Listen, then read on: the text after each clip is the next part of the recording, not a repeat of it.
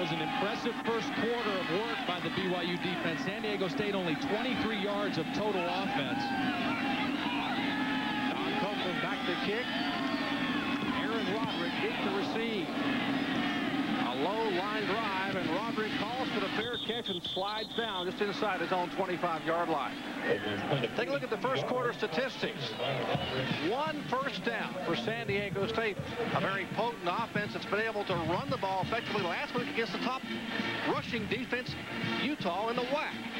Well, last week it was Utah that was the challenge, the run defense. This week it's BYU, only giving up 84 yards a game rushing. And the problem is, if you don't have any passing game threat, you can't run on very many people. If all they expect you to do is run the football, it's very difficult against a physical defense like BYU. All right, Kevin Federick, the highly recruited quarterback out of Los Alamitos, California. Will hand off to Jenkins. He will dance his way up near the 30-yard line.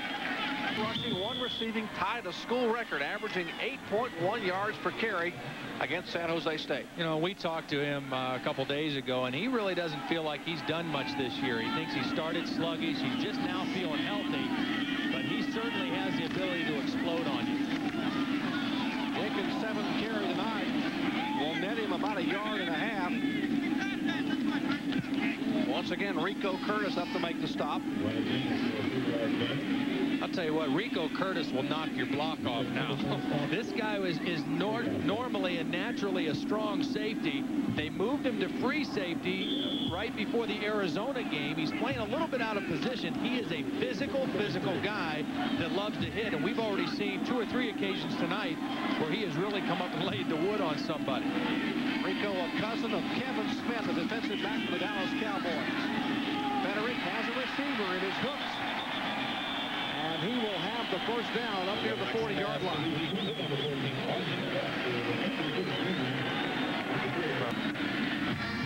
There's a look at Brian Russell, the Aztec quarterback. And San Diego State faithful have got to be wondering if they can get this young man back in the football game. He has been the catalyst of their 4-game winning streak.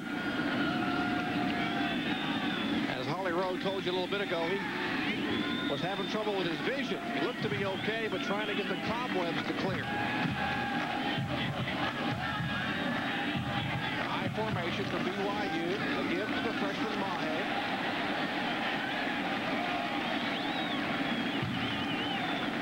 Up to about the 47-yard line. There's Scott Johnson starting at weak side linebacker. And one of the big disadvantages for San Diego State defensively tonight, Todd, has got to be the loss or the absence of Joey Mayo, their strong middle linebacker. Yeah, he's really been a physical presence for him. A guy that plays with great instincts and has been one of the real leaders on the defense.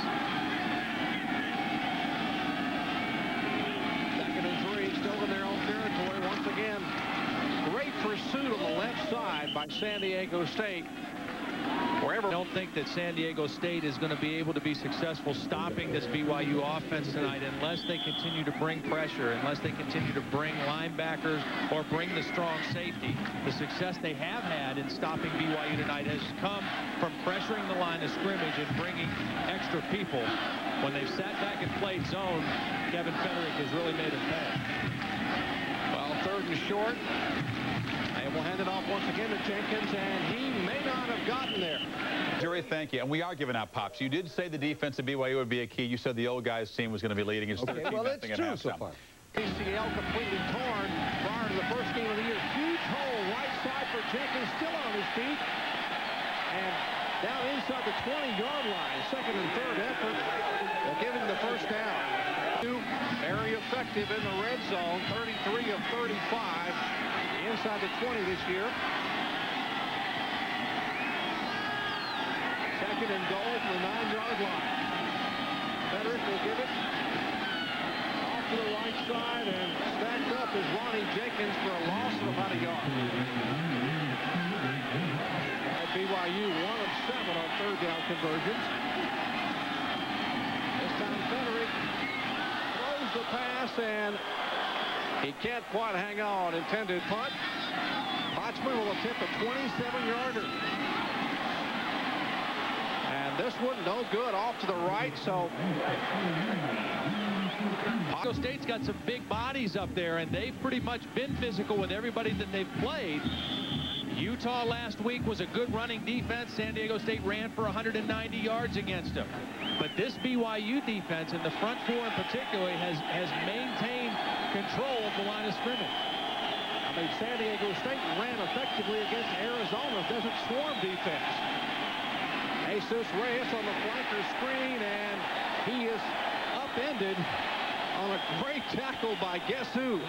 Rob Marks. The backside, Russell looking downfield as a receiver, and well, there may have been some contact there prior to the ball's arrival.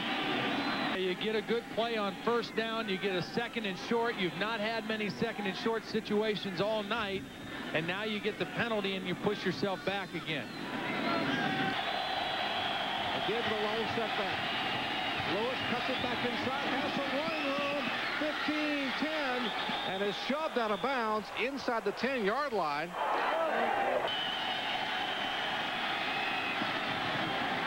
And Russell unloads it in the direction of his tight end, Jim Angie.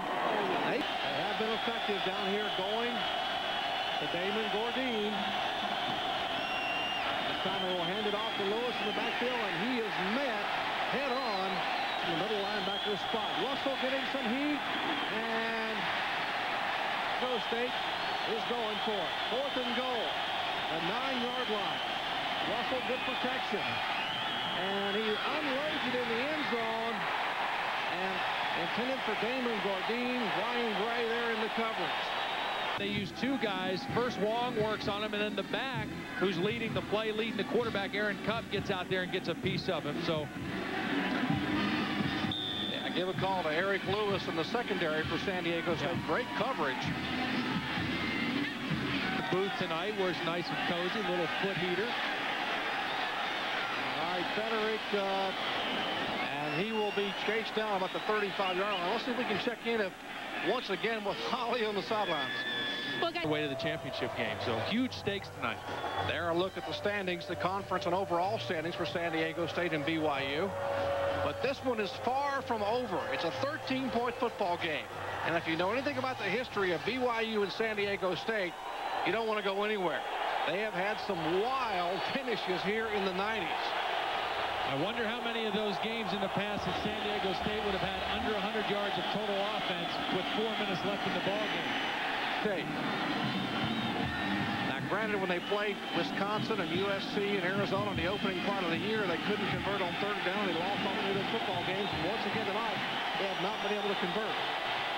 Well, if you can't make this one, then you don't deserve to have a chance to win the football game. This is the strength of Arizona State. And Russell drying off his hands. I wonder if that was a clue he's going to throw the football. Looking downfield, well, Tuckett has some running room.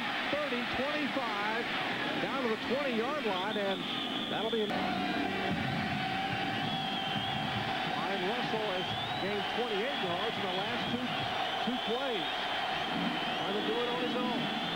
1st and goal inside the 10-yard line. Russell looks for the end zone, and Nick out on their feet here in Provo. Russell looks for the end zone, and from about the 14-yard line, they are in 2-down territory, and they just barely get the play off as Russell looks to the end zone, and Reyes makes the catch, but he is out of bounds. Oh my! What a difference maker that one would have been. 4th down. Russell back to pass, and and now BYU will take over. Well, I'm sure Ted Toner doesn't know how close this call was on 3rd down. He thought there was an interference on 4th down. But let's look at the 3rd down play again. The first look, it looked like his foot was off the ground when he made the catch. It's off. It comes down right there. His foot clearly makes contact with the ground before he goes out. Take a look again. Beautiful throw by Russell right over the corner, and the left foot down. And that was definitely a touchdown.